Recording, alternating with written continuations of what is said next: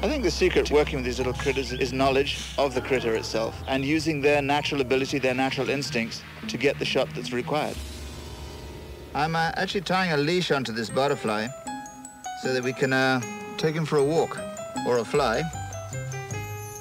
The cobra, when he's hooded up, is at the point of warning you, stay away, I will kill you if you come any closer. The secret to working with snakes is 100% safety. There's no room for a mistake. You know the snake's going to bite you. I felt that one. I see beetles on the road and stop and pick them up because I see a potential movie star in the making.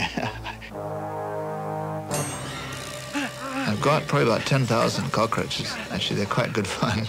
When these bugs have bought my house, when the whole crew is held up because a bug doesn't want to do something, the pressure is incredible. I think the best thing is to step back and say, hey, it's a bug.